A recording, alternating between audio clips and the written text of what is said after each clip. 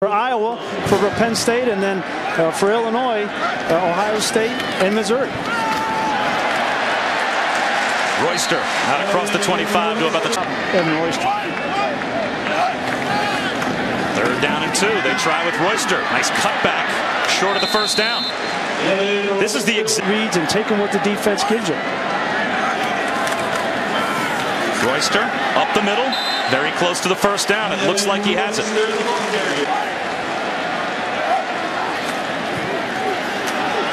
Avon Smith tries to turn the corner out to the 31-yard line, and let's check in with Wendy.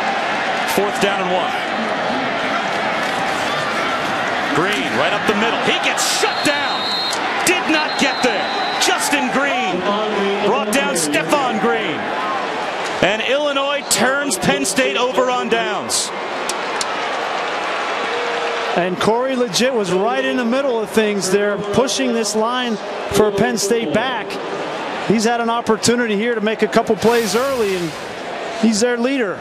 You check these 3 guys right in the middle. They're going to get pushed on the inside, and no opportunity for Penn State to convert right there.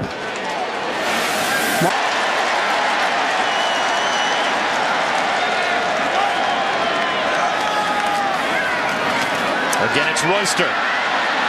Maybe a yard to the 4. Martez Wilson made the stop. 2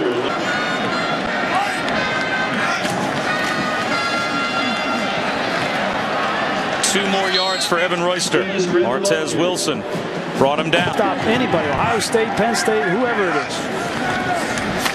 Bolden under pressure, and the ball pops out. They'll rule that an incomplete pass. Martez Wilson blasted up the middle and buried Rob Bolden before he could get any kind of a throw off.